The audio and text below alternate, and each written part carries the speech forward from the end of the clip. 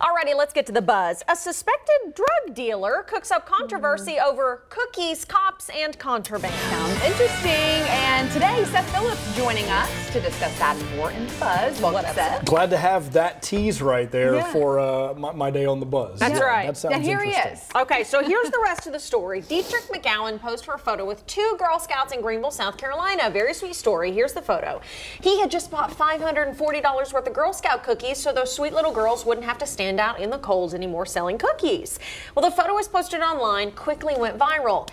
Well, on Tuesday, the very same day the story came out, it took a turn because McGowan was arrested on federal drug charges. He, along with 10 other people, are accused of conspiring to manufacture heroin, cocaine, and fentanyl. If convicted, he could face up to life in prison. Oh, well, that explains why he was able to buy them all. Yeah. I mean, it's still a good deed. Yeah, he was. Let's not let what he did. He was doing the right thing in that moment. In that moment, yes, he was. Before that, maybe after that, who knows? But hey, at least he was helping out the Girl Scouts. Right. Yeah. Was it that picture you think that got him? That's what I was wondering. I wonder, good point. you know, or if they had already built up a big case and it was just really bad timing. Or maybe he already knew, I'm going down. I got to go out and do a good deed before I...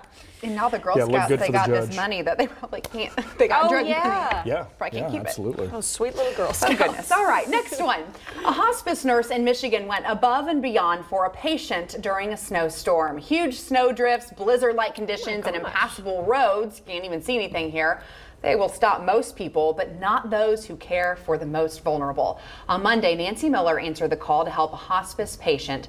She strapped into a pair of snowshoes, and she made the near half-mile walk to the patient's home, much to the relief of the patient and her family. Now, she has gotten the nickname Angel in Snowshoes. At the end of the day, Nurse Miller was very humble. She told reporters she was just doing her job. Oh, I mean, that's awesome. That is awesome. She clearly sees how important her job is and the difference she made to that family. So that's really cool. Yeah, absolutely. And just to see her strap on those shoes and make that trek, you know, I'm sure it really helped out whoever the patient was. So there are people every day who go above and beyond in some way or another to help other people. So I love when we can see them. Yes. Profile them. All right, our third and final buzz story today. A cat in Oregon that was put to sleep last month may go where no other deceased feline has ever gone before. Space. Seriously. Steve Munt previously did work for NASA writing software for the Hubble Space Telescope.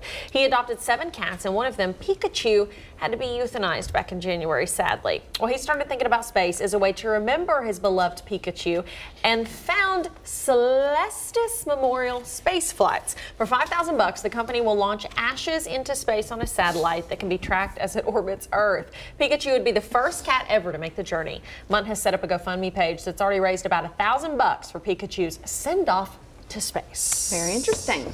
I mean, space clearly is something he is very passionate that about. Makes sense. Sure. Like, I don't know if you or I would have any interest in, you know, doing that, but for someone who that's their passion, then it makes sense. Yeah, why not? Why not send your pet, loved one, whatever, up into space, you know, with the ashes? I mean, that's pretty cool. Only $5,000 though, right? That's it.